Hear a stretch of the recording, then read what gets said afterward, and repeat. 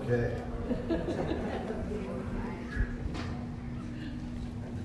So we've been following Ezra as he led the second wave of exiles back to Jerusalem. We're going to be at Ezra chapter 9 here in just a few minutes. Now we know from the study we've done that they arrived safely in a timely manner. And Ezra said that was because the hand of our God was upon us. They traveled under God's protection. And then once they got there, Ezra immediately set to work to put everything in order. He had to disperse all the money and the treasures that the king had sent. He appointed spiritual leaders to lead in the temple and to teach the people. And he guided them in worship. And there were many other tasks that he had to do. He had that letter. Remember, the king gave him that official document, and he had to take that around to all the governors and the different areas there to make sure that they, number one, supported the temple, everything they needed to make that happen, and number two, that they didn't tax them or require them to pay tribute to the governors themselves. So he had all of that he did, plus he had to figure out a place to live for himself and set up a home and all the others. Now, that time frame, from the time they got back to Jerusalem on this travel, it took about 4 months, give or take a little bit, to get all this nailed down and everything handled that he had to take care of. So, and then he had to get busy putting the finishing touches to the temple. Remember, the king had given some more of the worship instruments and gold and stuff that had been taken from the temple when they went into exile. So he had to get that all put back in place as well. And his most important task, the reason Ezra was sent back, was he was to begin rebuilding the people. Okay? Zerubbabel and some of the others that had worked, they did the bulk of the work rebuilding the altar and rebuilding the temple. But God sent Ezra, who was a priest, to begin rebuilding the people as a person and personally as they stacked up, made the nation. Okay? So that sounds relatively easy, doesn't it? Just to preach and teach and, hang out at the church and talk to people in the temple and stuff. So it should be, you would think, as you read the scripture, a time of peace and quiet and easy living, right? But from the scripture, we know that doesn't happen, okay? So before Ezra can even get rolling, he's hit with bad news. Many of the Jews had married foreign spouses. Now remember, one of the deals that the king did back then, when he conquered a territory, he would move most of the people from that territory out, and he would move other people back in. Okay? And that's part of the way that they controlled people. There was constant chaos. And with that, they brought all kinds of different beliefs, different religions, different ways of worship. And that's what created part of the problem that Jerusalem went into, the nation of Israel, went into captivity, was because they began following foreign gods. Okay? They began worshiping in an improper manner. So, that's part of the problem. So, the Jews had been marrying foreign spouses. That was against God's command. Okay? And we know for a fact that was the very thing that started their decline. Okay? Now we're going to take a look at the scripture, and then we'll go back and see what the scripture's got to say about it. Let's look at Ezra chapter 9, verses 1 through 15. After these things had been done, the officials approached me and said, "The people of Israel and the priests and the Levites have not separated themselves from the peoples of the lands with their abominations, from the Canaanites, the Hittites, the Perizzites, the Perizzites is what it is, and the Jebusites, and the Ammonites, and the Moabites, the Egyptians, and the Amorites. For they have taken some of their daughters to be wives for themselves and for their sons, so that the holy race has mixed itself with the peoples of the lands. And in this faithlessness, the hand of the officials and the chief men has been foremost. As soon as I heard this, I tore my garment and my cloak and pulled hair from my head and beard and sat appalled. Then all who trembled at the words of the God of Israel, because of the faithlessness of the returned exiles, gathered round me while I sat appalled until the evening service. And in the evening service I rose from my fasting with my garment and my cloak torn, and fell upon my knees and spread out my hands to the Lord my God, saying, O my God, I am ashamed and blush to lift my face to you, my God, for our iniquities have risen higher than our heads. Excuse me.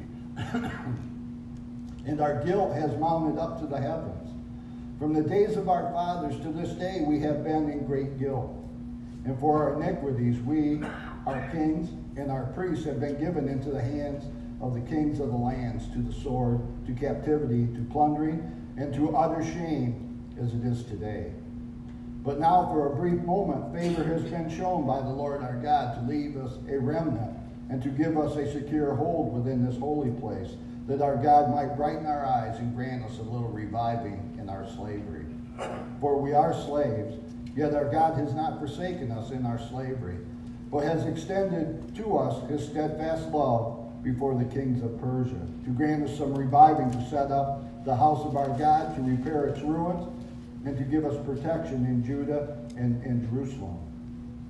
And now, our God, what shall we say after this? For we have forsaken your commandments, which you commanded by your servants, the prophets, saying, the land that you are entering to take possession of, it is a land impure with the impurity of the peoples of the lands, with their abominations that have filled it from end to end with their uncleanness.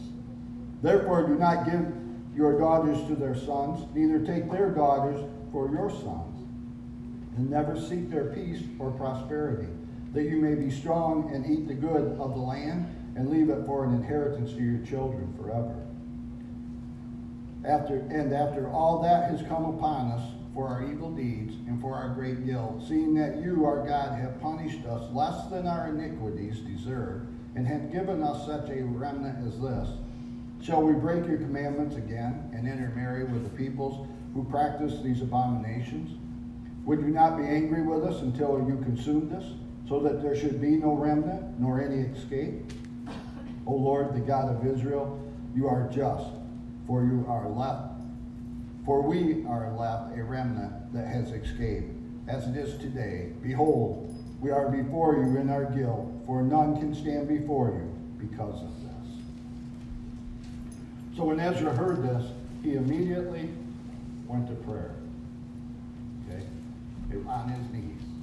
We'll talk about this, but it's important. Let me just start. I'll get ahead of myself here. Sorry. Okay. Verse 1, it says, when these things were done, we spoke about that in the opening. The list of things that Ezra had to complete when he got there.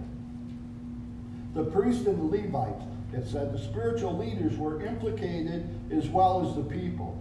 That shows us just how extensive the evil and the sin was that they were involved in. So, and it was serious, because it went all the way up from the common guy that was working the job all the way up through the temple to the priests and the Levites. The Lord had commanded his people to keep themselves apart from the people of Canaan, where they arrived in the promised land, is where he's talking about. In fact, he even ordered them to make war against many of the pagan nations, to destroy their altars and the religious sites that were dedicated to their false gods. Now there's scripture to back this up in Exodus chapter 34. Exodus 34, verses 10 through 16. Exodus 34, 16. And he said, speaking of the Lord, behold, I am making a covenant before all your people. I will do marvels such as have not been created in all earth or in any nation. And all the people among whom you are shall see the work of the Lord. For it is an awesome thing that I will do with you. Observe what I command you this day. Behold, I will drive out before you the Amorites, the Canaanites, the Hittites, the Perizzites, the Hivites, and the Jebusites. Take care lest you make a covenant with the inhabitants of the land to which you go, lest it become a snare in your midst. You shall tear down their altars, break their pillars, and cut down their Asherim.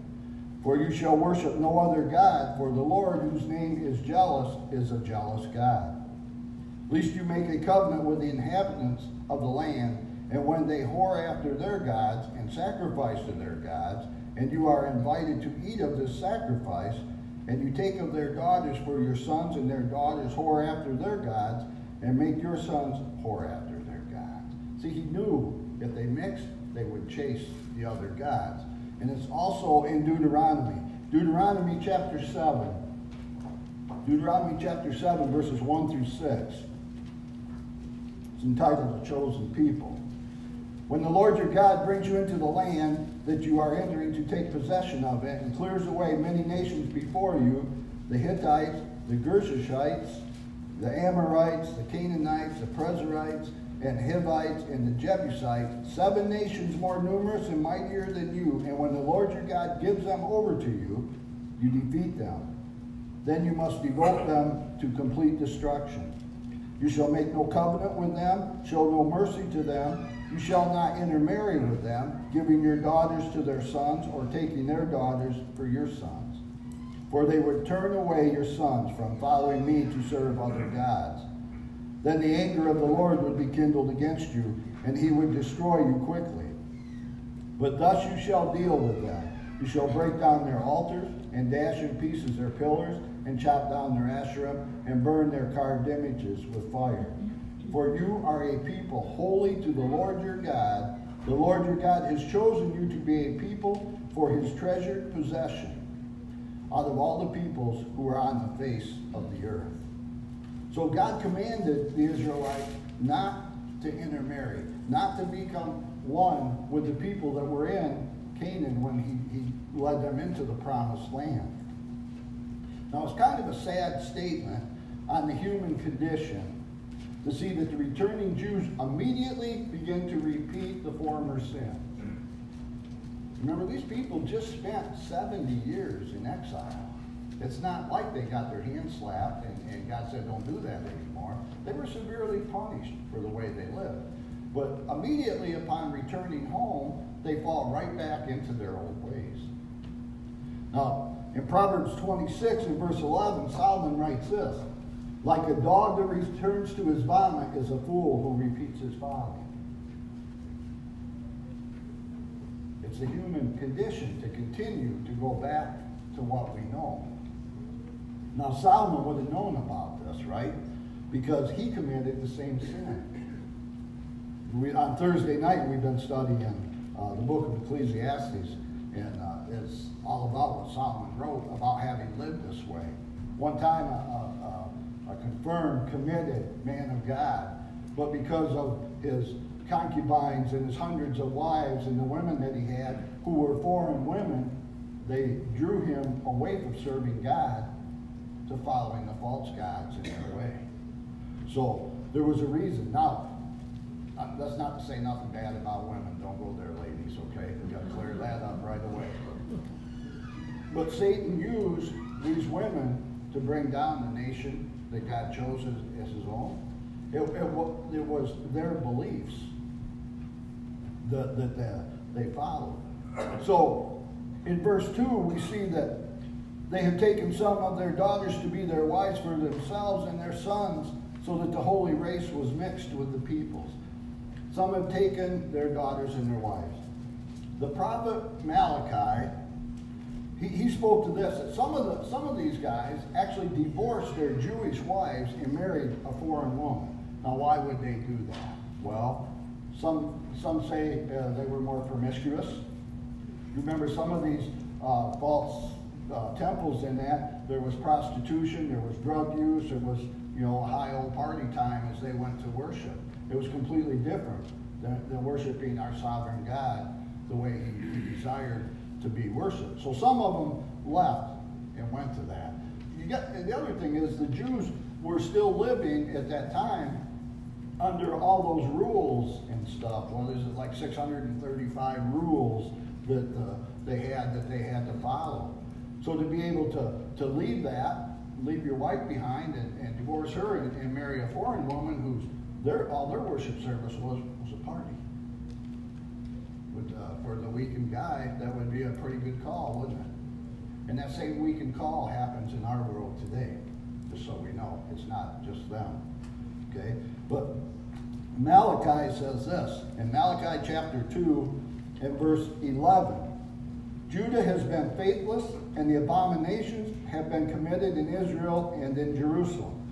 For Judah has profaned the sanctuary of the Lord which he loves, and has married the daughter of a foreign god. And then in verse 14 and 16, they're talking about now that God wouldn't accept their sacrifices. And it's in verse 14 it says, but you say, why does he not? Because the Lord was witness between you and the wife of your youth, to whom you have been faithless, though she is your companion and your wife by covenant. Did he not make them one with a portion of the Spirit in their union? And what was the one God seeking? Godly offspring. So guard yourselves in your spirit, and let none of you be faithless to the wife of your youth.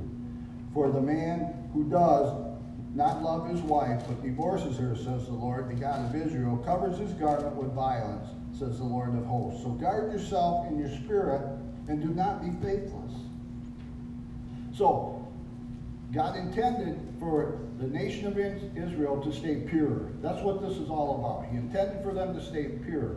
But they decided they would rather marry these foreign women and follow their worship service, and they became unpure.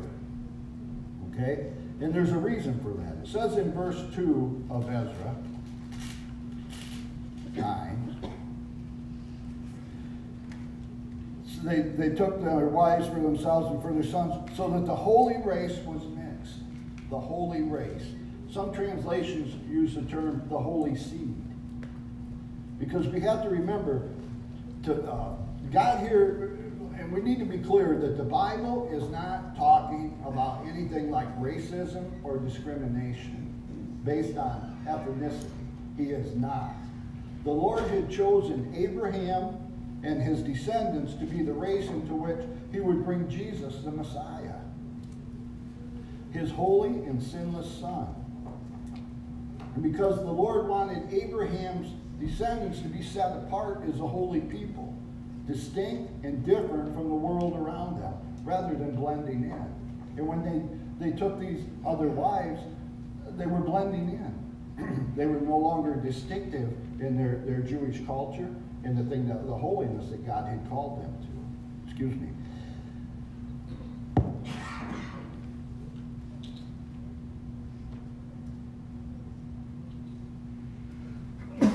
Now, why do we study this Old Testament stuff? Because the same principle applies today. God's people, the Christian church, is the bride of Christ. The Lord still demands that the bride keep herself apart from the world. 2 Corinthians chapter 6 and verse 14 says this. 2 Corinthians 6 and verse 14. Do not be unequally yoked with unbelievers. For what partnership has righteousness with lawlessness? Or what fellowship has light with darkness? What accord has Christ with Baal? Or what portion does a believer share with an unbeliever? What agreement has the temple of God with idols? God calls us today to be holy. Remember, if Jesus is your Savior today, you're part of a holy priesthood. We're set aside for God's use. So, Ezra gets this news. And now we know the reason why he's upset. And in verse 3, it says, as soon as I heard this, I tore my garment and my cloak and pulled hair from my head and beard and sat appalled. That's his response. And that was one of their traditions for expressing extreme grief or sorrow. Remember Job? In the book of Job, when Job got all the bad news about losing everything, it said he pulled part of his beard out, and when it says they pulled their hair out, sometimes they mean they messed it all up. They ripped their clothes, and Job sat in ashes, sat on the ground, as an expression of extreme grief. And that was what he was doing. It's a sign of degrading oneself or humbling oneself in sorrow. And Ezra did that over the sin of the nation.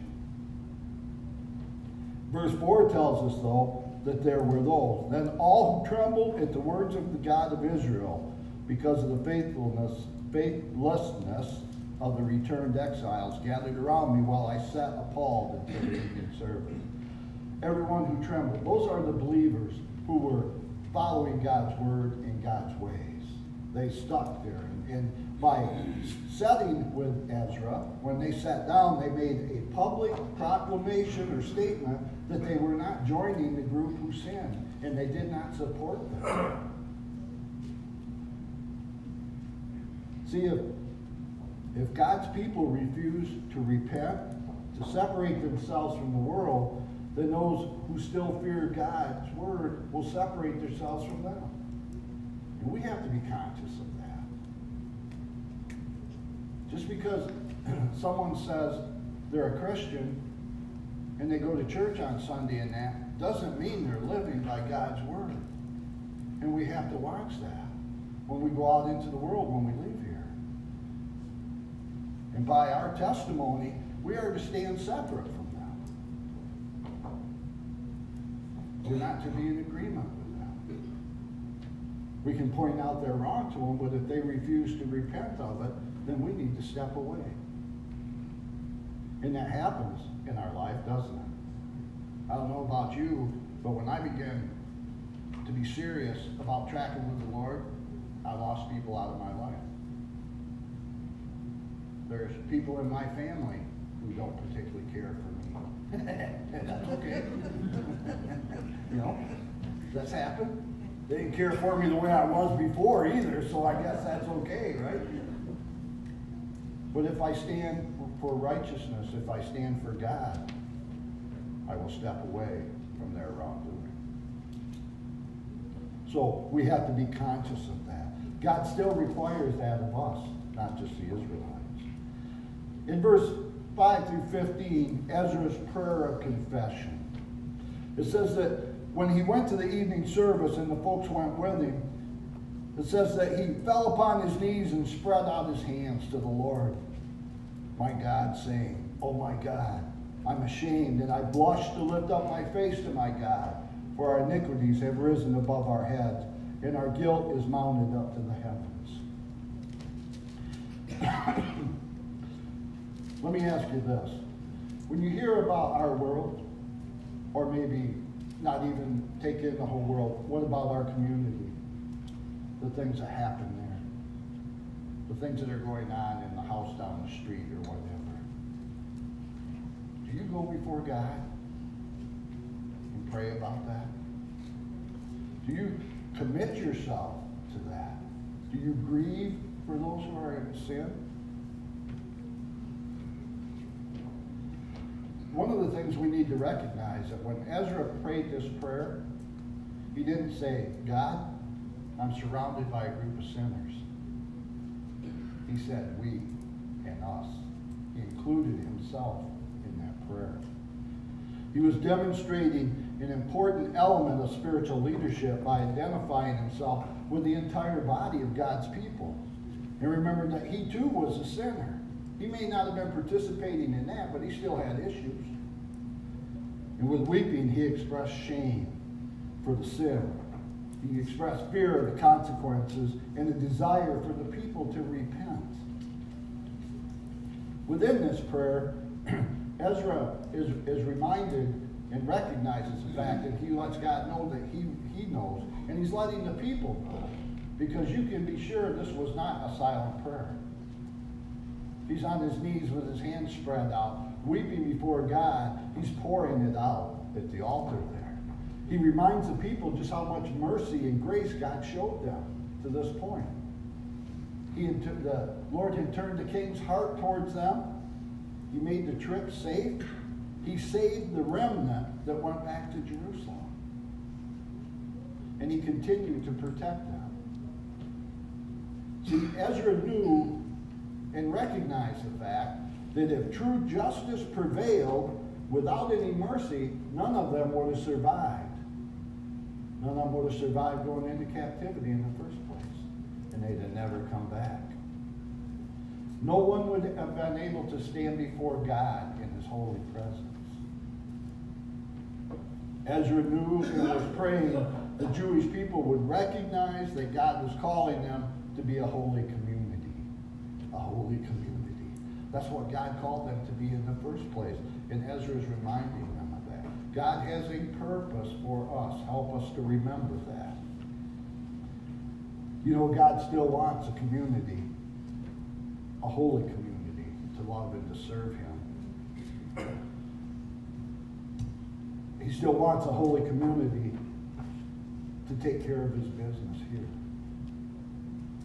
Now, one of the things that we can take from this, you know, remember here a few weeks ago that lady stopped by from Allegan and dropped off that prayer sheet, and I mentioned it to you a couple times about 2 Chronicles 7:14, praying for our nation, right? That's what Ezra's doing here. You can put his prayer here right on top of that, and they line right up. You can take what Ezra has recognized as sin in his nation and put it right on top of where we're at in our world today, and it lines right up. Okay?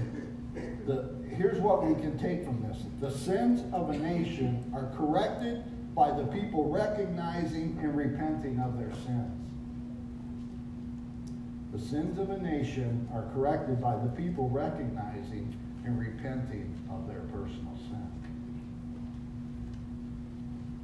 Now we know here a while back, before we started this study, we just finished that study of the respectable sins, right? And we know that within all of our lives, everybody sitting here, we have some issues here and there, right?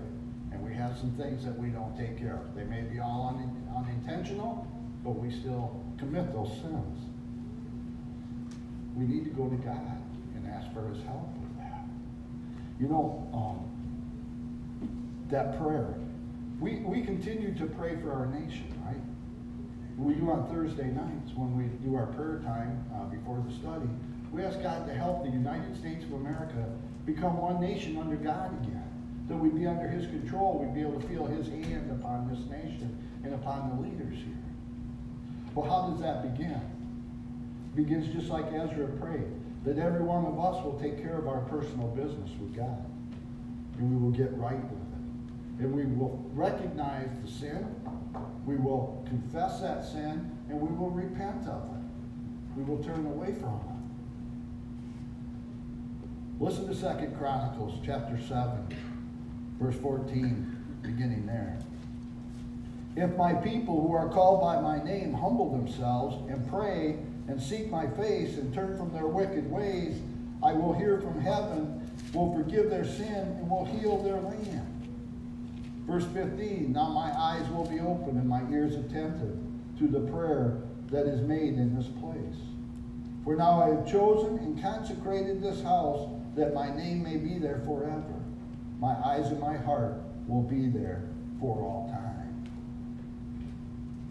If we go to God, confess with sincerity the sin in our life and ask him to relieve us of that, forgive us of that in Jesus' name, and to help us not do it anymore.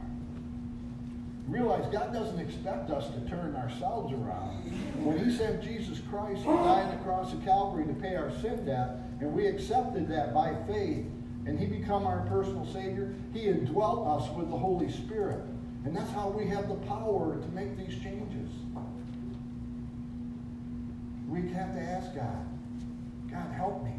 Help me, number one, to recognize the sin in my life. Number two, help me to confess it. And then please, help me to repent of it, to turn away from it. And you know what? If every person here did that and lived a righteous life, the people in your sphere of influence will recognize that. They will. Your children, your grandchildren, your great-grandchildren, if that's where you're at in life. Your neighbors, your brothers and sisters. And then as that spreads, the world begins to change. How does that happen? Well, as we follow God's word, we vote different, right?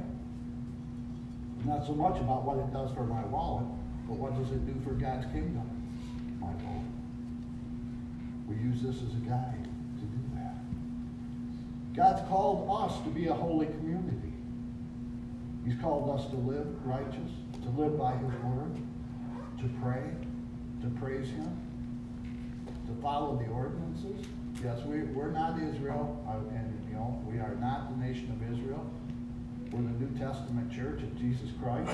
But as we've seen from Scripture, God has called us to be His holy community here, to be His voice in this lost and dying world right now. We're called to that. And we need to honor that. Because one day, as Pastor Kurt said earlier, you don't have to answer to me. But the Scripture tells us that every one of us, when we leave this life, will stand before God. And we will answer for what we did while in the body, whether good or bad. And I, for one, and I pray you as well, want to hear, well done, good and faithful servant. Right? Not that I gave you all them chances and you didn't pay attention. I've heard that enough in my life now. I don't need to hear it when I stand before the Lord. So, please, take that to heart. Ask God to help you. He will. He wants us to call upon you. Let's pray. Father, we come to you this morning, and Lord, we do so thank you and praise you that we have the examples in Scripture to see, Lord, how you called that nation of Israel to be your people. But Father, you've also called us as you pulled upon our hearts and drew us to Jesus Christ to recognize Him as our Lord and Savior, and we become part of your family. And Father, we're called to serve your kingdom, and to do that properly, we need to stand in righteousness. And Father, I pray that you help each and every one of us, beginning with me, Father, that you would help us to have a heart that's sensitive, that when the Holy Spirit prompts us to take a step forward or to step away from a situation, that, Father, we'd be able to recognize that and we'd be obedient to it. Father, it's the desire of our heart to become more like your Son, Jesus Christ. That every time we come here and we open your word, Father, that we take a step closer to his Christ-likeness as we seek to disciple after him. Father, we thank you for the opportunities you give us. Father, we thank you for the folks that are following the church's ordinance in baptism today. I pray, Lord God, your hand be upon them, that you would put a fire in their heart to study your word and to recognize and to know this and to seek to change. And through that, Father, the world will become one more person closer to righteousness, to become the country here in America that you called us and established it to be.